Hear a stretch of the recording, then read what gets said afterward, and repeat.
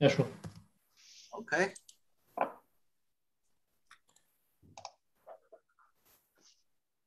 Okay, now we are on live on YouTube. So Benno, you can start. Okay, so you will start straight away. Okay, so hello everyone. So welcome to the fourth Complex Fluid Sense of Matter seminar. Today's speaker is Modan Liu.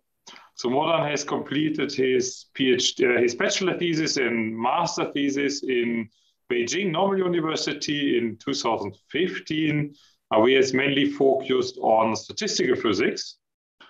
He then went to Karlsruhe to finish his PhD in 2020. And since then, he works as a postdoc in Karlsruhe. Actually, he worked at two different institutes. So first he worked at the Institute of Nanotechnology, and then he went to the Institute of Functional Interfaces, where he is right now, I think.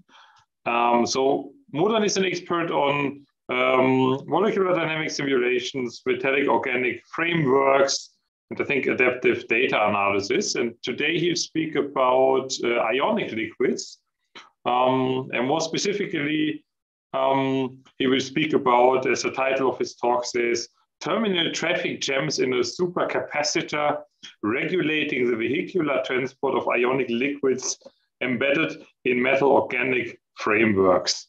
So yeah, quite a challenging title. So thanks a lot for being here today, Modan, and I'm looking forward to your talk. So stage is yours. Thanks for the introduction. And now let's start. Good morning, good afternoon, good evening. So my name is Modan Liu. I will be, I'm very happy to be here in the CFSM Seminar to present to you our series works focusing on ionic liquids embedded in metal organic frameworks. That is the transport of these ionic liquids. They show unique the transport features. So here's a brief outline of this talk. First, let's talk about how we are interested, why we are interested in these two components, the ionic liquids and metal organic frameworks, and why should we combine them? And then there will be the investigation of how these ionic liquids will diffuse through the metal organic framework from both the experiment perspective and the perspective of molecular dynamic simulations.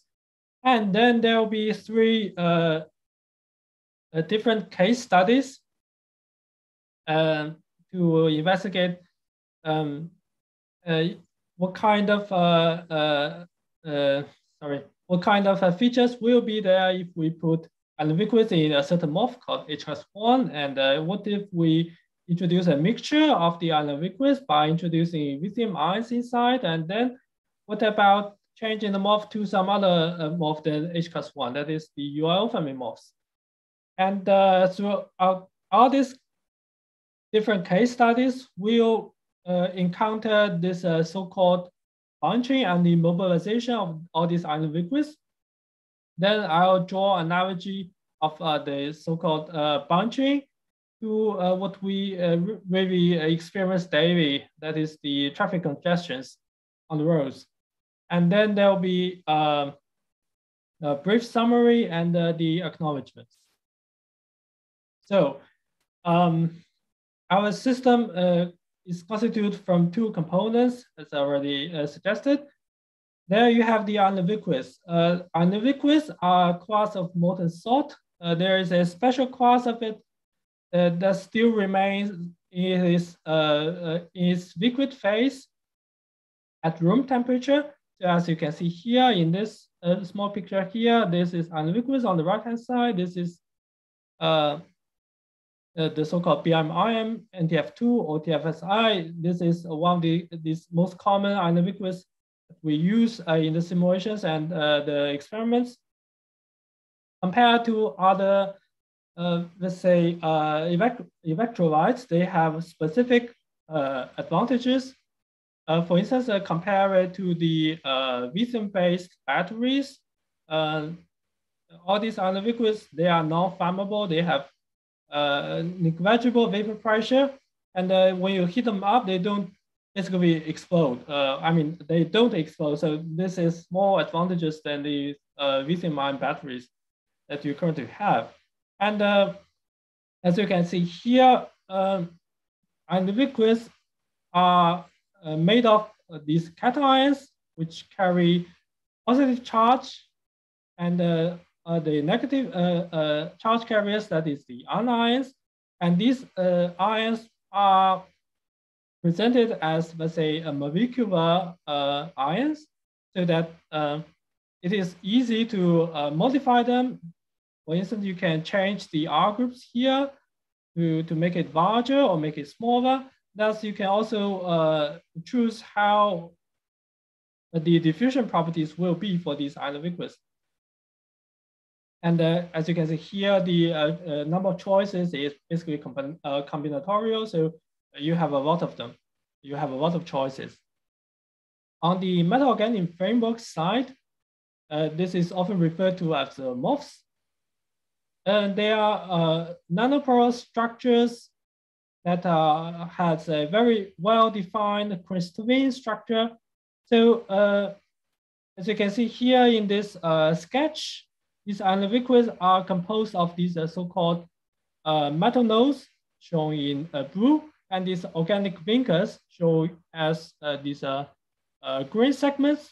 So these are like Lego blocks, so that you can choose whatever metal node you wish and try to combine it to or attach it to another vinca. And if you go with the so-called layer by layer deposition method, you can actually synthesize a thin MOF film, say to the thickness of 100 nanometers, with all these small pores inside, well aligned and well defined. The defect density can be very low, and the roughness of the surface can be very low. So in the end, you have a 3D cage-like structure that can absorb, for instance, the gases like H2 or CO2. Of course, when you select also different metal nodes and the different organic vincus, the vincus can be long or can be short. There you have the adjustable porosity for this nanoporous material, and they have a very large specific surface area, so that they work very well at absorbing certain gases. And it is mostly used for gas separation and gas storage. And the time picture will be looking like this one. You see, yes, apparently all these crystalline structures are clearly visible. And to remind you that these MOFs, for these MOFs, you have also a lot of options how you synthesize them. Up to now, I think there are 700,000 different options in the materials database. Materials research database from in the US. There you have different porosity, different absorbent isotherms. Then let's say we wanted some electronic device made from these two components. The idea is that the MOF, even though it is a very well-defined rigid structure, it doesn't conduct very well. Often you have to make decorations on the vincus. For instance, in this H+1, the vinca is here. You may attach additional functional groups here to make it conduct. But the other way of doing this to make it conduct electricity is to introduce all these ion liquids inside of these MOFs. So here, this is a typical pair of cations and anions for the ion liquids. If these things go inside, what you have is a solid state electrolyte. And that is the green layer here. We put this green layer on top of the interdigitated gold substrate. That is the gold electrodes you have here. Then we apply some voltage. All these MOFs will stay there, whereas the ion liquids will just move inside. All these the charge carriers will swim across the metal organic framework. That's the overall system will be conductive. To study this, of course, molecular dynamics is arguably the best tool, because here what you have for the conductivity is there are actually displacements from these molecular ions. Then we come to the specific case studies. The first one will be comparing the conductivity of the bulk phase ion liquids versus the ion liquids embedded in the metal organic frameworks. You can imagine that you have a 3D empty box filled with all these small ions. These are molecular ions.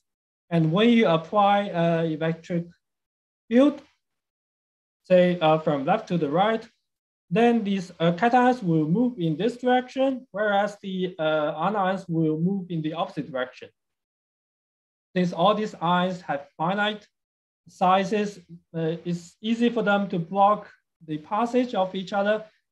So from the molecular dynamic simulations of this so-called bulk phase ion liquids, on the cross-sectional area, you see the formation or the emergence of a so-called dissipative structure.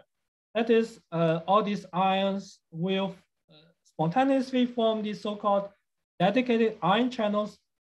All these red ones carrying positive charges will be coming outside of the screen, whereas the blue ones will go inside of the screen. So they avoid hitting each other. But it's easy to imagine that when you have a metal organic framework, here in this case, dissecting this 3D space into small cavities, that is, you confine all these ion liquids in the MOF pores.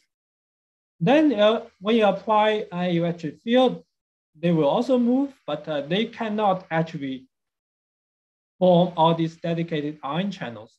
In this case, when they travel through the MOF, the cations and ions have to share these MOF pores to get from one pore to the next one. So it is also easy to imagine that if you have different number of ions in this metal organic frameworks, the conductivity could be different. At least the mobility should be different. This is validated by both the experiment and molecular dynamic simulations. Here, the y-axis corresponds to the molar conductivity, or in other terms, the mobility of these ions. Here, in this case, when you have a small number of ions, or what we call a low loading scenario of IL in the MOF, sorry, the mobility is generally high, but when you go for more ions in this system, the mobility will drop. As you can see here, this y-axis is of log scale, so the drop of mobility will be exponential. Then what we have discovered from both cases in the experiment and the simulation, that is, when the MOF is basically filled with all these ion liquids, there is a sudden drop, which indicates a critical transition in the conductivity. There you have basically no conductivity at all. That indicates all these ions are immobilized. So why is this happening? As you can see from this animation, the gray thing corresponds to the MOF, and the red thing corresponds to the cations, and the blue thing is the anions. And if we view this whole system from the side, as you can see on the left-hand side, all these ion liquids will move, or they will be moved driven by the external electric field. In the left case, where there is low loading, all these things, they will move, they will form a homogeneous flow, so to speak, that statistically, the ion density stay the same across the whole system. But on the right-hand side, you see just the formation of what we call a bunching layer. So the idea is that the red things try to move to the, the red things, the cations try to move to the right side, and the blue things, the anions, try to move to the left side. But since they just obstruct each other's passage, they cannot go through. And all of these ions will be compressing into a extremely dense layer, which is shown by this density graph. And you form a biased distribution. That is, there is more cations on the left side of this bunching layer and more anions on the right side of this bunching layer. Just to make an extra note here, these ions are basically trapped on the wrong side of this bunching layer. And thus it makes it even harder to pass through. If we take the analogy to our everyday traffic on the roads, people already had discussed about this actually. From a group of Japanese researchers, they had performed very funny experiments of asking these volunteers to drive an infinite loop with their vehicles. And then you see when there is, let's say, a random slowing of all the traffic, it forms a shock wave of traffic congestion, and this shock wave will diffuse through downstream into the flow, traffic flow that is following. And when you ask the drivers to drive faster, this happens faster. And when there's more cars, as we have every day, if there are more cars on the road, it is easier to form somehow some traffic congestion, so that there is a critical vehicular density that leads to certain traffic jams, even without a roadblock or bottlenecking area. But when there is a roadblock, as this German researcher had discovered, he recorded all the traffic flow on the German Autobahn, not far from here, not far from Karlsruhe. This is the A5 traffic density, just north of Frankfurt. There, he basically divides the phases of the traffic flow into three. For these green ones, that is, you drive freely on the highway without any obstruction. The general traffic density is low. Nobody is stopping you. But when there's more traffic, there's now more cars on the roads. The drivers tend to drive in a so-called synchronized flow. That is, even if everybody is driving slower, so the overall group density gets slower, it is still moving. So everybody move at the same speed. But in the extreme case, when there is a certain roadblock, there's a sudden narrowing in the traffic, then this congestion grows also towards downstream areas. So he is calling this a wide moving jam. And in everyday experience, we know this corresponds to the stop and go traffic that you first allow the drivers before you to move away, and then you just follow them, and then you stop again, and you spend quite a lot of time here, as suggested by this almost flat slope in this single car trajectory. You have to move very slowly throughout this whole traffic jam before you are released into another phase. Taking this as an inspiration, we also plot all these traffic maps of our ions in the MOF. Here we also find three phases. For the low loading scenario, the ion only occupies 20% of the MOF pore volumes. What you see here is a free traffic flow. This is what resembles a so-called linear transport. But when there are more ions inside, you see the red dots become small. That indicates all these ions, they are moving slower. This color code corresponds to the instantaneous speed they are moving. And from this single ion trajectory painted as black, you see the linearity of all this trajectory gets worse. You have, let's say, small plateaus here.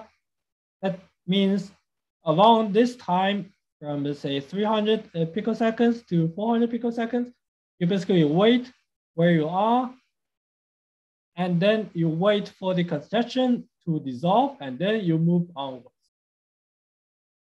This is what we call a transient jamming. But in the extreme case where the ions actually fill the whole of the MOF, what you see is a totally different pattern. You have all these red layers. That means all these ions have to be kept there for extremely long times. All of these ions inside of these layers will be immobile. And if you follow one of these typical trajectories here, maybe it's not that easy to see, unfortunately, you spend a lot of time on a plateau in the layer before you escape, and very briefly you move very fast. That is indicated by these green dots, and then you hit one of these bunching layers again. Now we would compare this kind of three-phase transport behavior to the three-phase traffic theory. That we say, okay, here we review the formation of, let's say, this bunching layer formation comes from a homogeneous initial distribution of all these ions. Also, the roadblocks in these MOFs are also homogeneously distributed. And then the third factor, you have a homogeneous external driving field. But then what you discover is that there is a spontaneous formation of an inhomogeneous bunching layer. So the conceptual, let's say, picture will be looking like this. For the positive charge carrier, they want to go to the left. For the negative charge carriers, they want to go to the right, but they are confined by this MOF pore, so they cannot get through. Thus, there is a formation of this inhomogeneous bunching layer. So if there is a certain bunching for these ions, just because they have finite sizes, this is mostly caused by these van der Waals interactions. What about switching one of these ions via to a smaller ion? Let's try to introduce one of these smallest ions in the periodic table, that is the VCM ion. We replace this BM ion with 20% VCM, and then we do the same experiment. You can see here for the black data spots, they correspond to the VCM doped ion liquids inside of the MOF, and the blue ones here will correspond to the pure BMIM, TFSI ion liquids. Previously, we have the so-called bunching layer or this bunching transition, but here we don't have it anymore. But this is not as simple as it looks from the conductivity data. We had again performed all these molecular dynamic simulations. We see we can derive from the empty data the componential contributions from all these three different components: the VCM, the BMIM, and the TFSI. And then we discovered there is a certain pattern that the VCM contribution to the overall conductivity will generally increase when the loading of the iron liquids increase. This is quite marvelous. And in the end, you still have the bunching of all these ions, but in the end, the VCM ion is still managing to get through this bunching layer. Thus, the overall conductivity is not as low as what you have for the pure iron liquids. Another point to make is that during this whole process, from the radar distribution function, you see that the VCM ion is always found near another TFSI. This indicates a very strong ion pairing. That is, the cation, the VCM is closely packed with the anion almost all the time. But when you increase the overall ion loading, that is, when you have more ions in the metal organic framework, this ion pairing becomes weaker. This indicates very strongly what we call a Grotius-like hopping. The Grotius mechanism of proton conduction is already known in the field, in the literature. There, basically in water for the proton conduction, what you have is often the hydrogen will just escape from the previous water molecule, and then it's passed onwards in terms of in the form of hydrogen bonding to the next water molecule that knocks the next hydrogen, and then this continues onwards. It resembles an array of, let's say, people passing the water barrels to work on some firefighting, and this Grotius mechanism contrasts vividly with what we saw earlier for the iron liquids, the vehicular transport. Again, in the MD trajectory, what you see here is again for the low loading and the high loading. These iron liquids will move in the same pattern as before. And what you see is that for these VCM that are marked by these orange balls, they are often kept stationary for a while near another TFSI before they hop onwards to pass on the electric conductivity.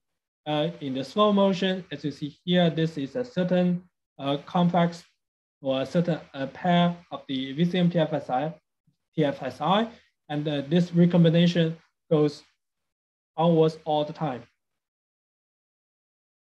From the density profile, you see again, the iron liquids will stay in a homogeneous flow. For the low loading, for the high loading, the bunching layer also forms.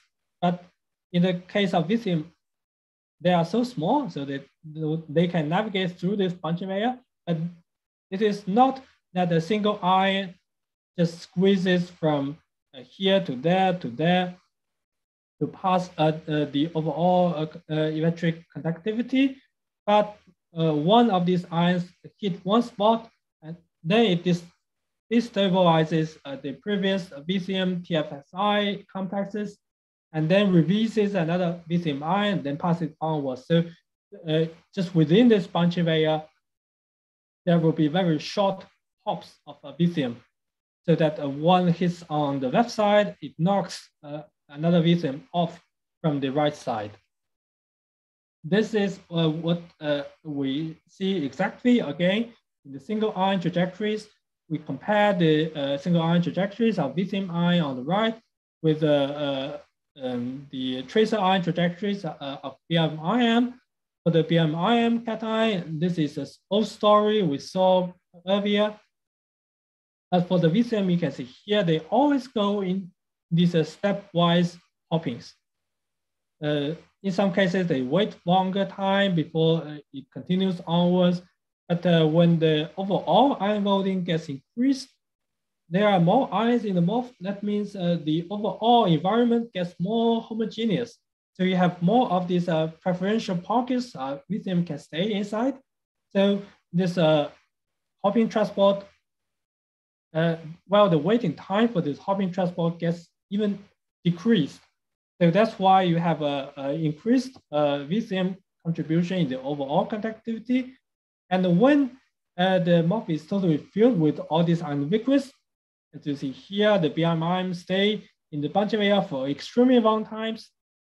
And you see the formation of these bunching layers indicated by these red horizontal plateaus. Here for the VCM, it is not actually the case. It still follows these short hops to actually navigate through this bunching layer. And you don't see the layer formation for these VCM trajectories. Then the conceptual picture will be working like this. This is some kind of a toy that we are familiar with that we put on the table. If you have one of these metal balls raised and then release it, the momentum will be passed through all the way, but these displacements of these single metal balls will not be that far. So with these small hops, the VCM manages to get through the bunching layer of all these molecular ubiquitous. Then if we can modify the composition of the ubiquitous, what happens if we make changes on the MOF side? There is a special family of MOFs that are of special interest, that is the UIO family MOFs. Compared to the previous MOF of H+1, the pore volumes of all these UIO MOFs can be changed incrementally. For these fingers, you can have 1 aromatic ring, 2 aromatic rings, and 3 aromatic rings to make a UIO 66, 67, or 68. And in some cases, there's also a so-called UIO 66.5. That is, you have 2 of these aromatic rings, but they are not linked like a linearly, but they overlap a little bit to make the pore smaller than UIO 67, but larger than UIO 66. If we have different pore volumes, then we have different pore apertures. That is also the pore openings will be different.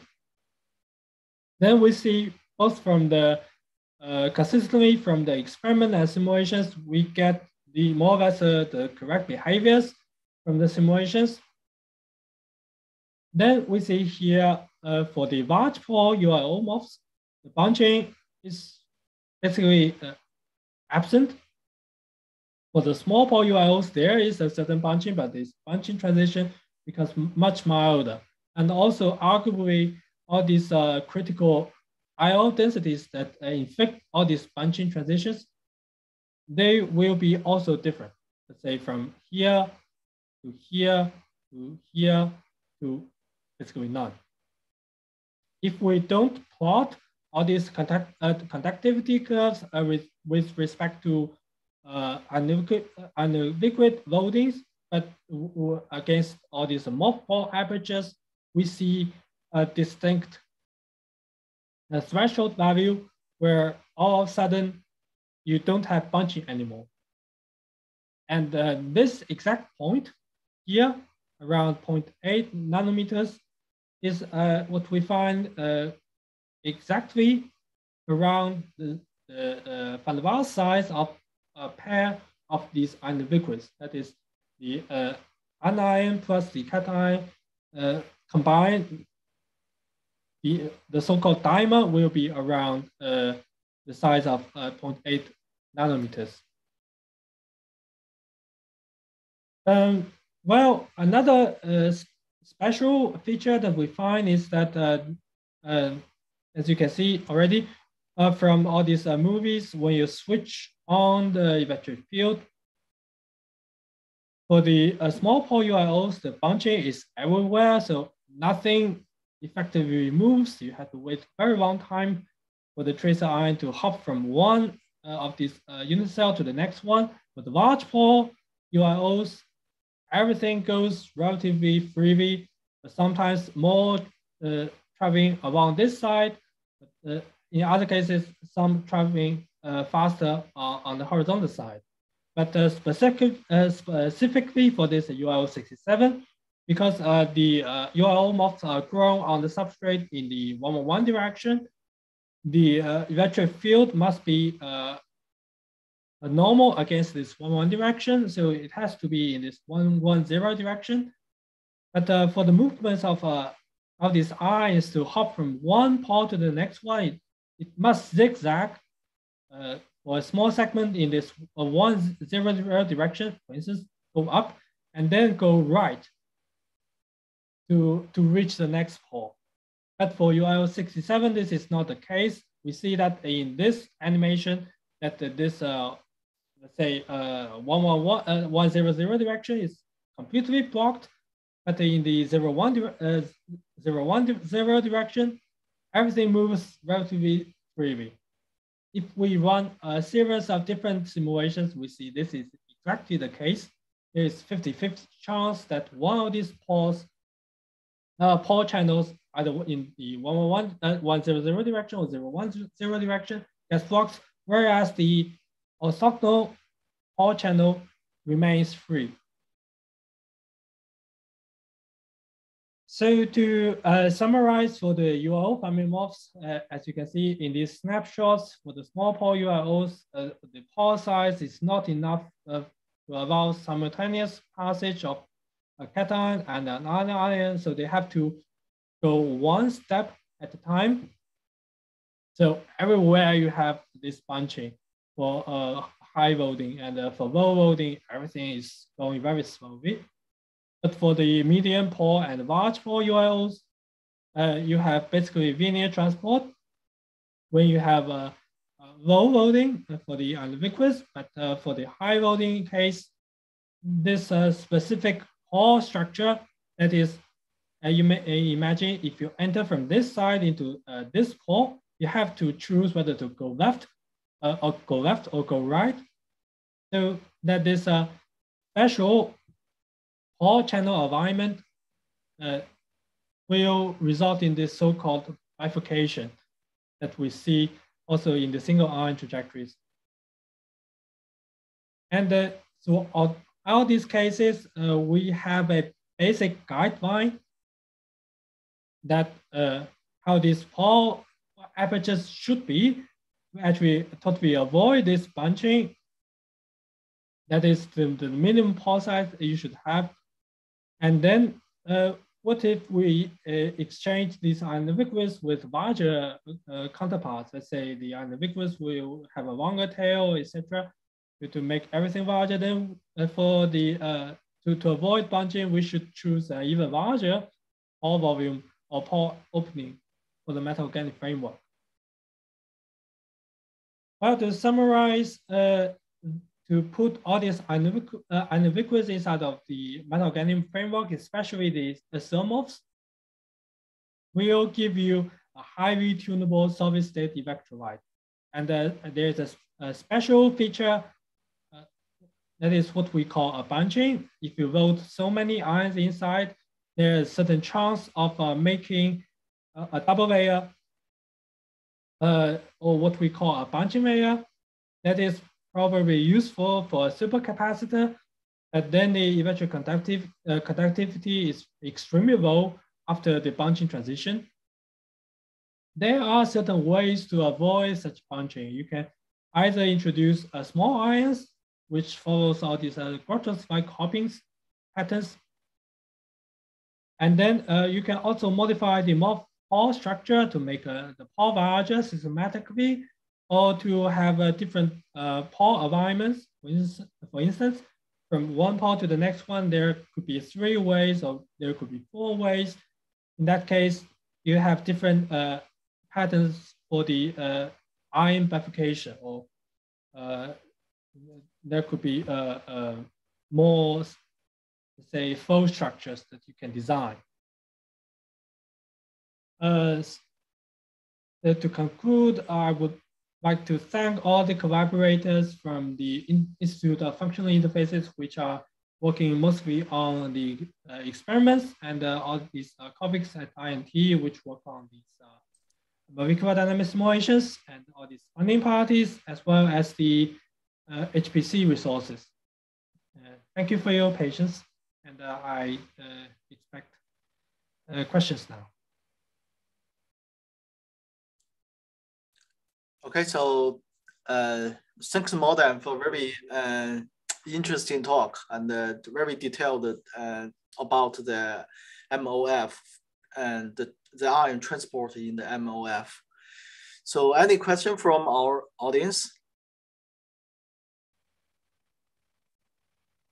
I saw Benno raise his hand.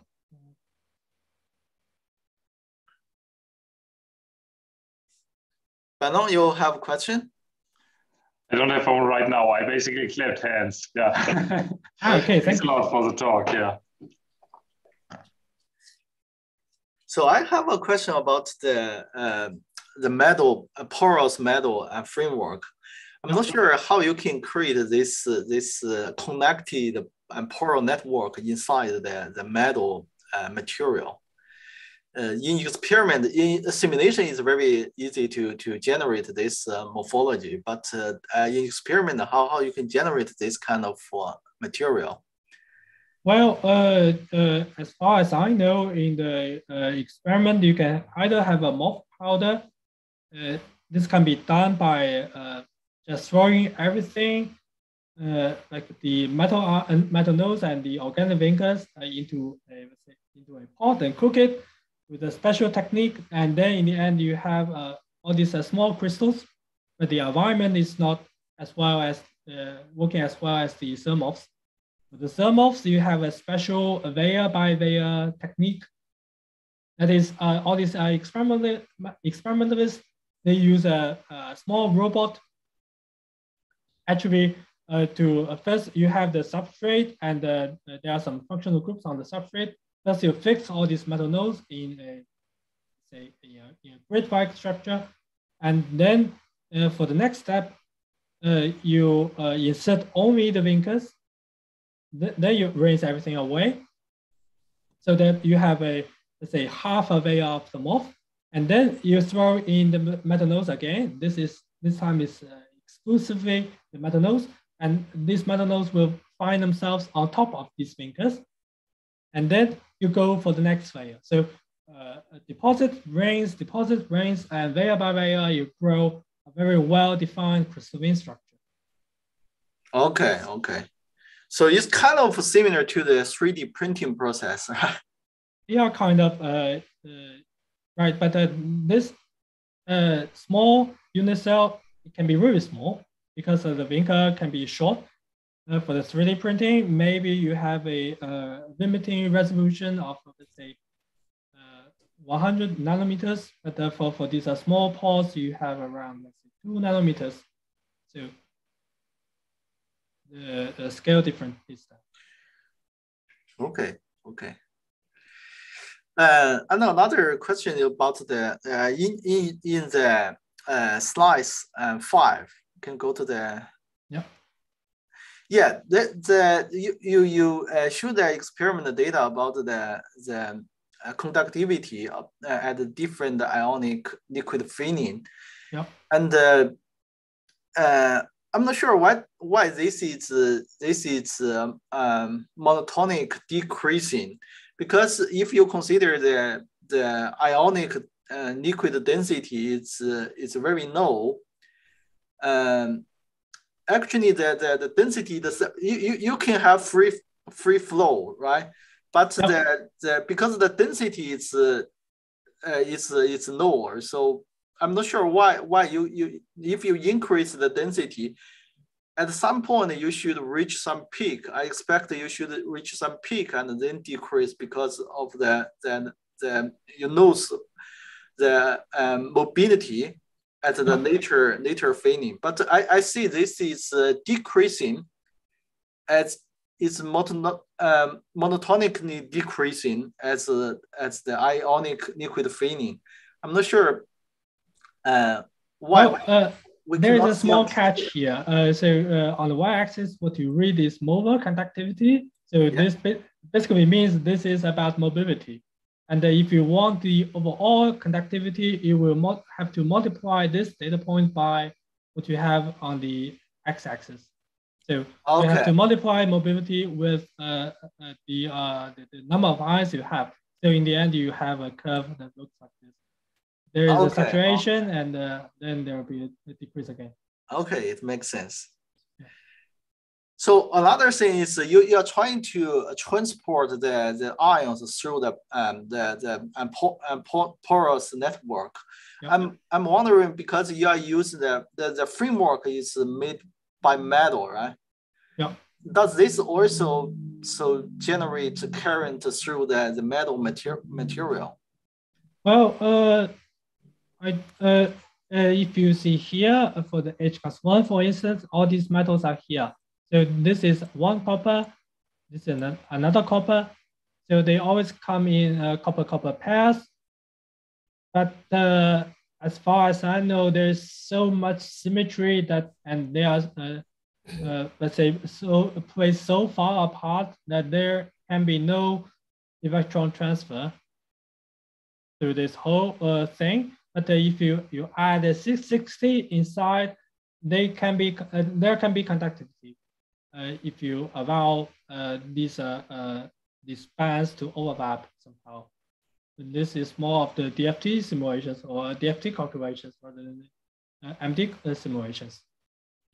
Okay, actually in the framework, the metal part is isolated in the framework, right? So yeah, exactly, yeah. Okay, makes sense, thank you. Oh, hi, Modan. This is Joanne from University of Buffalo. So thank you very much for the very interesting talk. So in fact, I just have two questions. So the first one is about the, so currently I can see that all your results are based on the a static electric field, right? So say if you want, you can change the static electric field to the alternating current field, the AC field. So will that be possible to help a kind of open some kind of part of the so-called bunching area that you observed from your simulation? Yeah, definitely. If you just swap the direction of the electric field, then this bunching field will basically dissolve. And from the from the experiment setup, you see that they are using an AC current. So that's one way to actually avoid all this ion accumulation near the electrodes. And also this formation and the dissolution of this bunching field is also what they have in the experiments. But for the molecular dynamic simulations, we are using a 3x3x3 morph unit cell, which is extremely small. It's only like 8 nanometers in each dimension. So using an AC field here is not so practical to speak. Oh, but okay. If we, yes, we did run the MD simulation. Let's say if we first obtain this bunching field and then we just swap the direction of the electric field, then definitely we see this dissolution of the bunching field. I see. And my second question, in fact, is more about the molecular dynamics. So for your current system, what kind of potential do you use for the liquid ion system and also your morph system? And okay, so for the morph, we use basically UF for morph, universal force field for metal organic frameworks. This is not ideal for dynamics. It's more for modeling, but we found it to be actually useful. And another plus side is that this UFF for morph is compatible with all these OPLS based force fields for the ion liquids. And in the ion liquids field, people usually use OPLS directly, or they use their, let's say, DFT derived force field, which is pretty similar to the OPLS AA force field. So yeah, we just take the parameters from both force fields and then mix them together. I see. So in your simulation, you do allow the motion of your morph framework, right? To Well, not necessarily. We can, since the morph is charge neutral, when we apply the electric field, it doesn't move. But since the uniqueness will move, and also you may find that for this BIMIM, for instance, this is more hydrodynamically favorable compared to the NTF2 because this is a wedge shape. It's really rigid.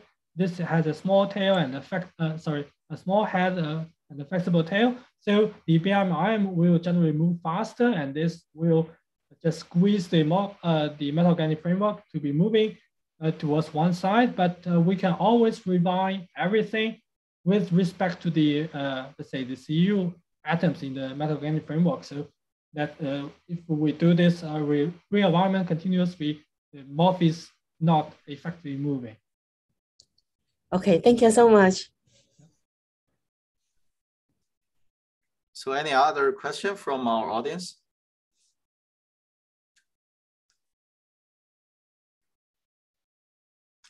Okay, if not, then we will end at this seminar here. And if you have additional questions, you can contact Dr. New directly.